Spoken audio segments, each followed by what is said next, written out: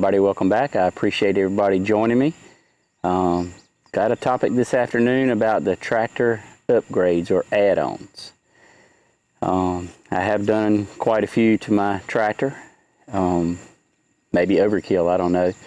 But I just enjoy adding little things that think help you out when you're out doing a day of work or whatever, and need something. You don't have to run back to the house to get it or whatever. I like to have it on me on the tractor. I have to give the credit for the idea on this video to my buddy Mike over at My Wild Coyote Adventures. He had when we did the tractor challenge thing that he invited me to join.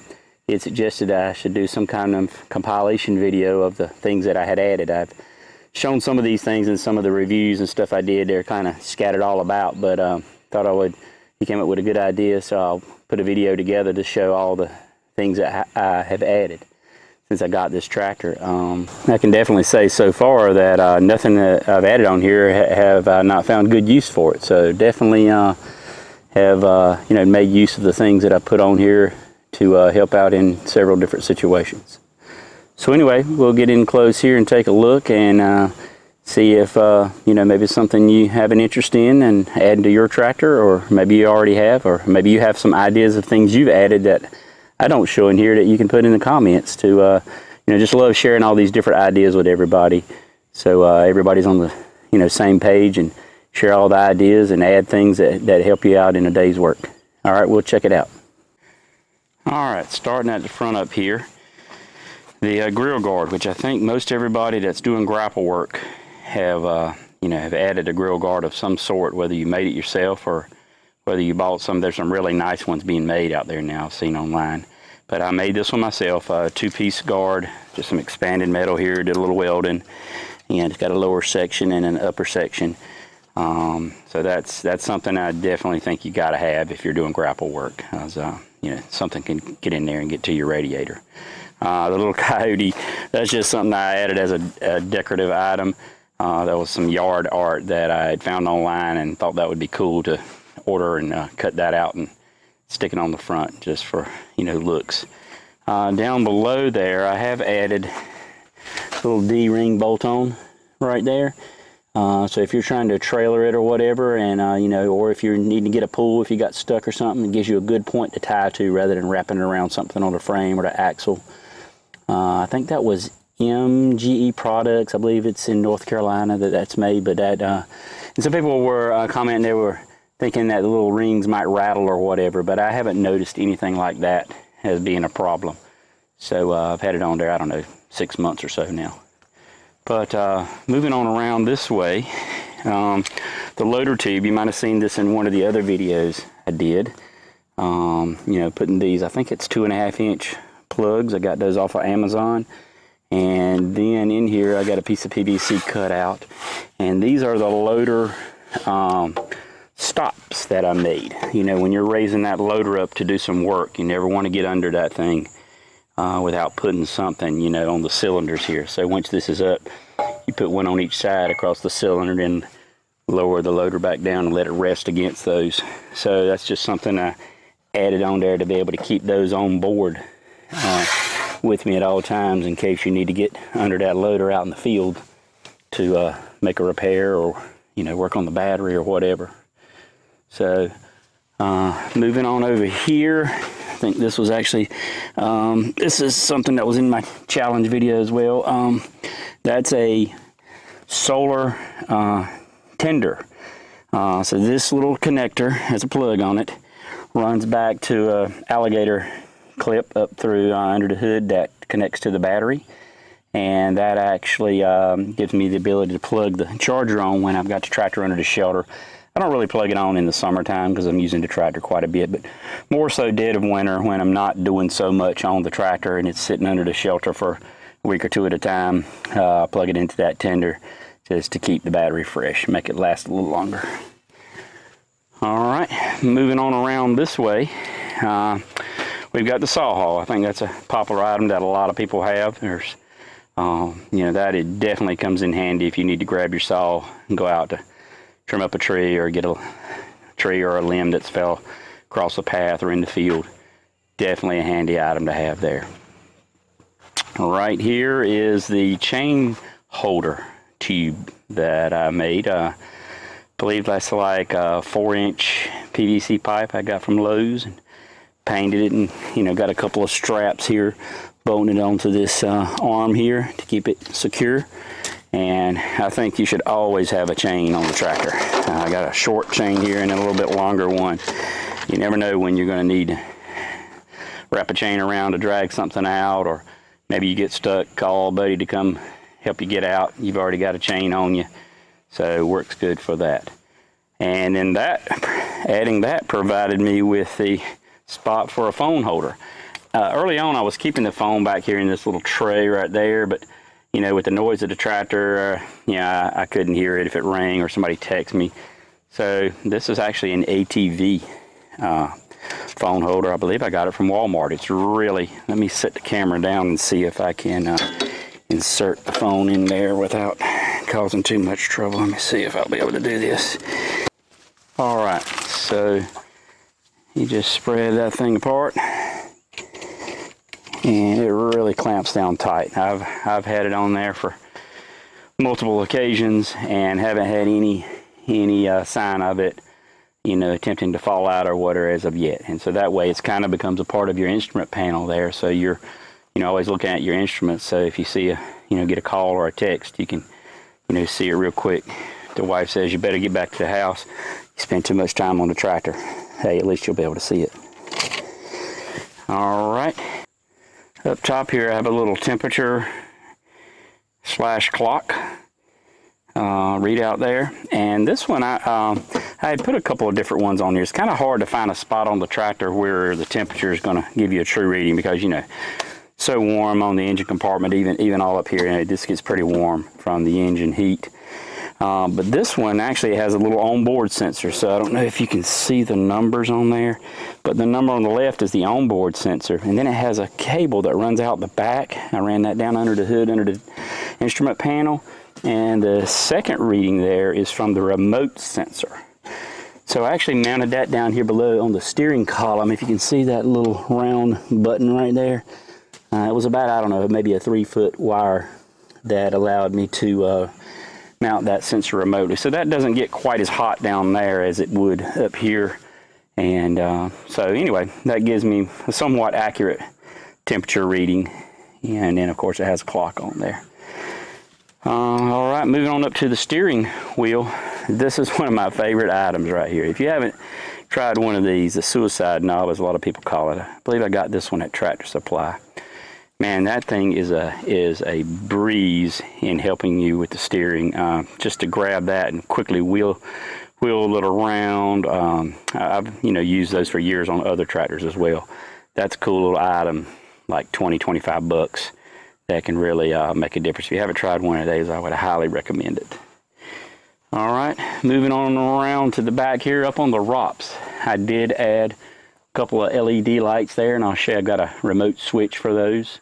Got one of those LEDs like that on each side, because as a lot of you probably know, that with anything on the front, whether it be the bucket, the grapple, whatever, your front headlights kind of become useless. And then also having the grill guard here closing up that opening kind of blocks out a lot of the light from the front headlights. So having something on the ROPS definitely helps you out if you're doing any night work.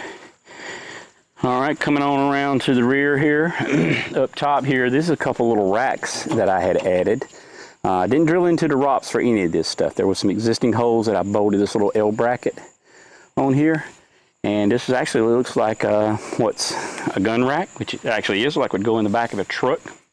But I use this to carry if I need a shovel or a rake, if I need my pole saw to go out and do some trim up work.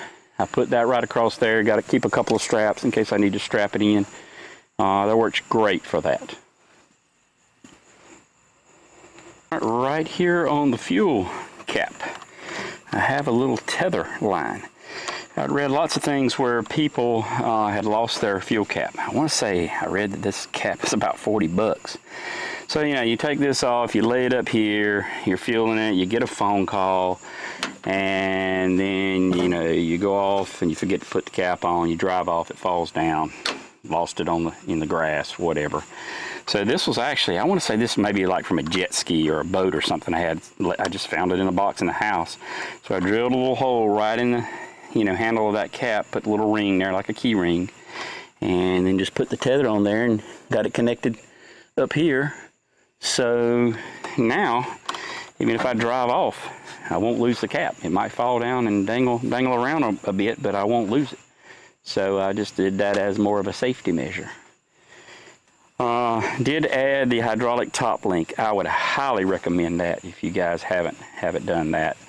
I wish I could do that on my other tractor as well, but I don't have rear hydraulics on it. But that is definitely a game changer when it comes to doing land plane, box blade work, anything that you're needing to change that angle. Man, it's nice to be able to do it right from the seat. So I definitely would recommend that. Let's see, moving on around. Now I'm going to count the box blade and the stuff I got on that in this add-on. I probably keep this box blade on here 90% of the time. So especially if I'm going out to do, tree work, limbs or whatever. So on the toolbox video, I did add the ammo box there.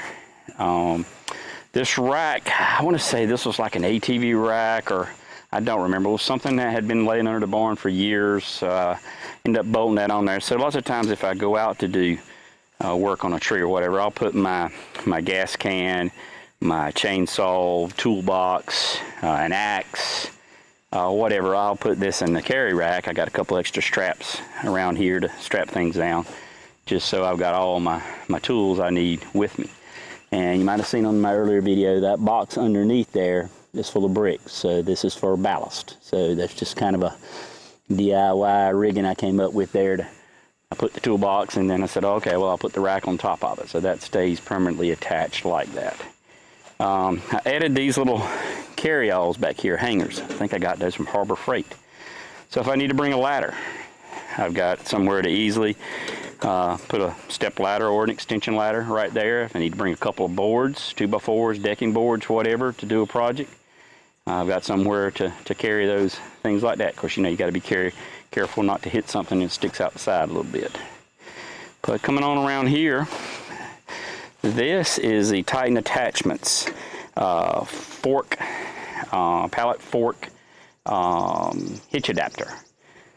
So every now and then, if you need to move a trailer around or whatever, I just put a little bracket on here. I keep this with me, and I've got the adapter here for just a regular pinned trailer, or down here I've got this attached on here. This is the 3-way for the ball, different size balls.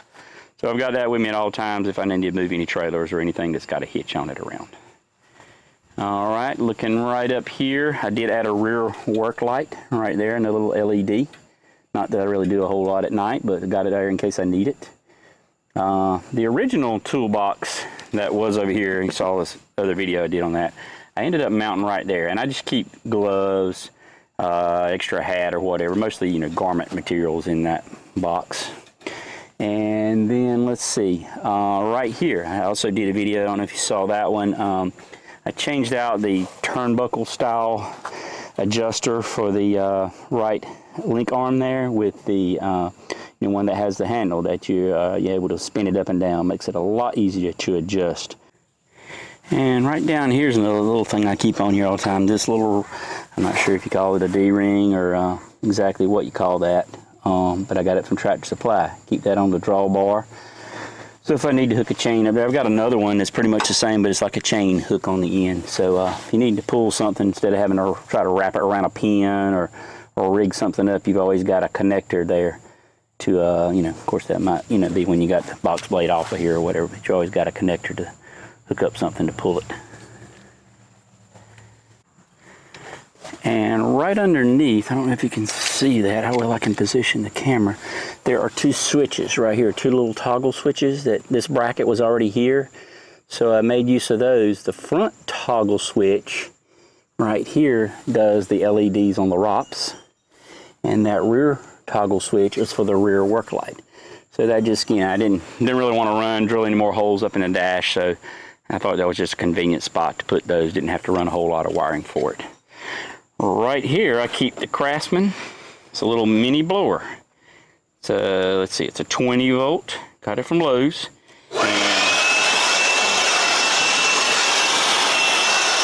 As you can see, that comes in handy for just blowing off the tractor in general, especially if you're out doing a day of mowing and you know the front grill gets all stopped up with grass and trash. It's good to blow that off every now and then, so I got that with me at all times. I'll just keep a fresh battery in it to change it, change it if it runs out. Behind the seat here, as I showed in the other video, I've got a first aid kit. It's always good to have that on the tractor.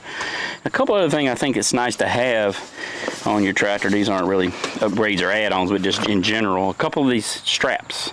I've got one here. This is a 10,000 pound brake strength, 3,300 working load.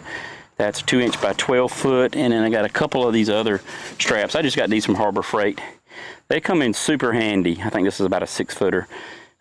When you got the pallet forks on there, which I keep on there probably most of the time, they come in real handy if you need to strap to lift something up or whatever. I've got 2 of those 6-footers, so if you need to go, it's always better to go around both forks if you can. If you need to lift up a piece of equipment, whatever, it comes in very handy. So anyway, all right, coming on around right here, you might have saw the video I did. That's a little 4-wheel drive indicator light right there that, if you haven't checked that video out, check it out. That's still another thing that I wish had, came on the tractor as a option from the factory, was the indicator light. But anyway, I added one, so now I know when I'm in 4-wheel drive. Looking right here, this is a seat cover I added, the old camo. Something I got off of Amazon. It's not the exact one for this tractor, but I've had it on there nearly 2 years now, and it's done well. It's served its purpose. Actually, I think this was for a Kubota, but I adapted and made it fit. I think one of my viewers had commented that had seen this in another video, that he had ordered a different one off of Amazon that actually fit this tractor perfectly. Can't remember exactly. I believe he gave me the part number and everything, but anyway, it's always good to have that seat cover to help protect the seat and try to make it last a little bit longer. That might be about it. It seems like most everything that I can remember that I've added. So anyway, I hope this video is helpful to you. From some ideas that you may want to add some things on your tractor to just do some upgrades and make life a little easier for whatever project you may be doing. But anyway, I really appreciate everybody's positive feedback and comments, and hope to catch you next time. Please hit that subscribe and like button, and y'all take care. See ya.